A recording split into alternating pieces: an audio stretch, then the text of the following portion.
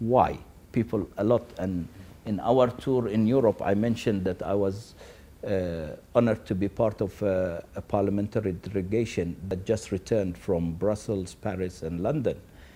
A lot of people were also shocked there because they know Bahrain. They've visited Bahrain. They've seen Bahrain. This is not the Bahrain that they know. And they always asked us, what happened? How can the same people that we know for decades suddenly turn?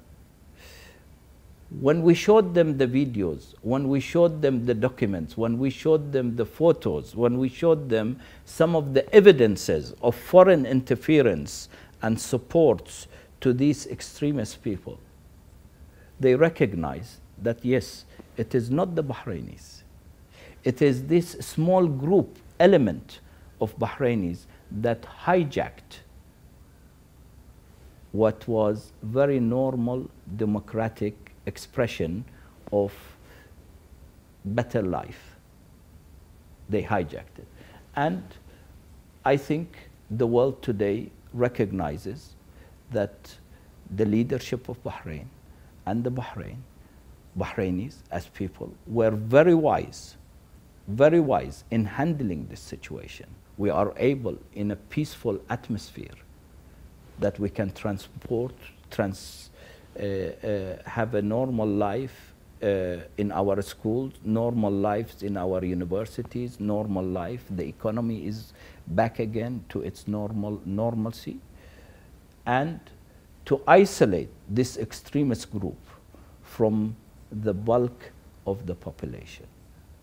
And I am confident now that His Majesty the King and the leadership of Bahrain, and he said it over and over again, will continue with his development program of Bahrain, with giving Bahrainis a more democratic society in coming future. But we have to work together. We have to put our hand in His Majesty's hand in achieving the objective that he has for the people of Bahrain, making Bahrain a role model of democracy in Middle East. And I'm extremely confident because I lived through the period 14th of February to today, and I've seen how we handled it.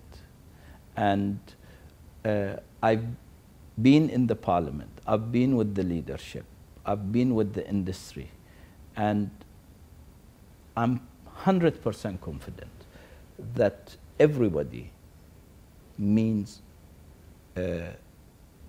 wants and have the well-being of Bahrain and its people at the top of their priority, without exception. And now, with the isolation of the extremists, I think our progress will be even better and faster in the coming years.